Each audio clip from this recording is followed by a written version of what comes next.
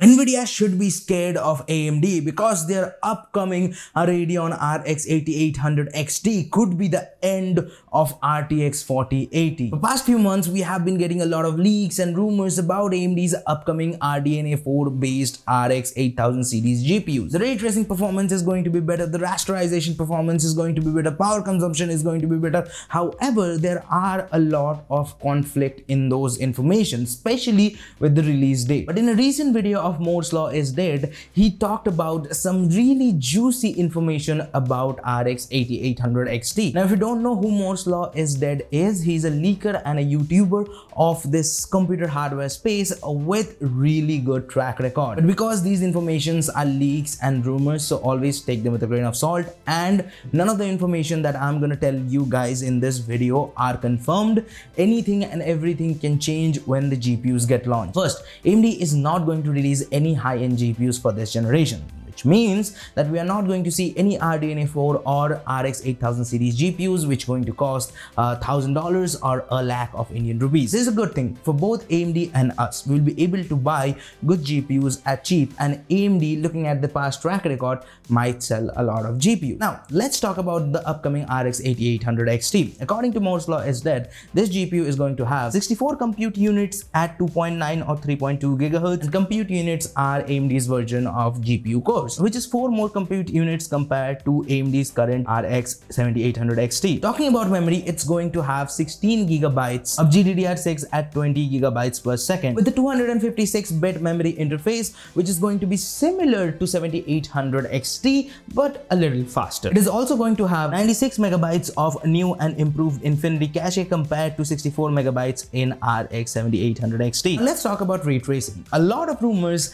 have indicated that AMD might be working on a completely new ray tracing architecture for these RDNA 4 based GPUs. This led to a lot of speculation that AMD might add a separate block just for ray tracing accelerator or something like that. Because now with AMD GPUs, we do have ray tracing accelerators but with per CU base. That means each CU has a separate or a ray tracing accelerator inside of that. According to Moore's Law is Dead's information, we might not see a separate block with a separate ray tracing accelerator on the GPU die, but we might see increased number of ray tracing accelerators per CU. All of this can lead to a very competitive ray tracing performance with RTX 4070 Ti Super and very close rasterization performance with the 4080. And this is not too far-fetched though. If we compare the performance difference between the RTX 4080 and the RX 7900 XT, the RTX 4080 is 13% faster compared to the RX 7900 XT according to Tech Power Up's GPU database. And why I'm comparing the RTX 4080 with the 7900 XT,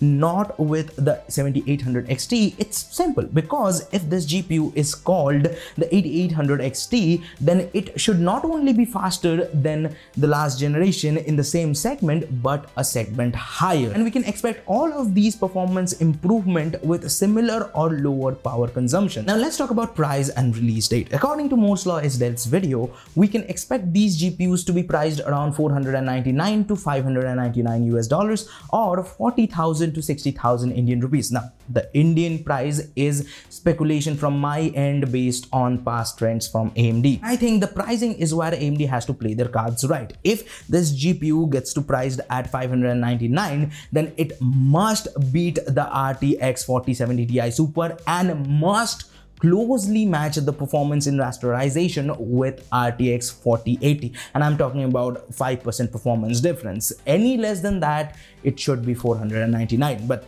again, that's what I want, not what's going to happen. We will only know what's going to happen when these GPUs get released. And talking about the release date, some people are saying we might see AMD to announce these GPUs at the end of this year. Some are suggesting that AMD might announce these GPUs at Computex next year in the month of May. And in the video, Moore's Law is Dead suggested that we might see these GPUs at the end of this year.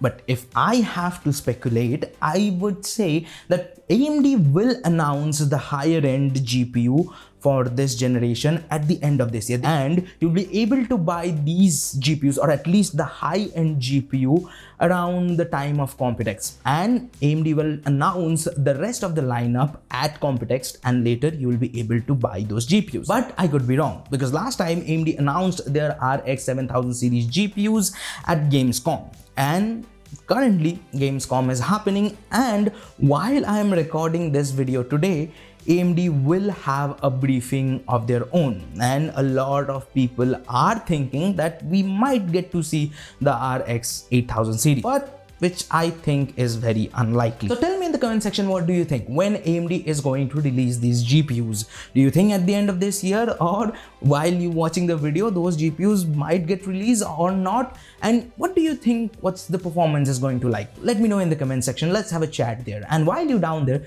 don't forget to like the video if you liked it. If you hated it, let me know why you hated it, and feel free to press the dislike button. And if you want to watch more videos from us, check out this video right here. And if you want to subscribe to the channel, well, do it by here. And there's Akash, and I'll see you guys in the next one. Peace.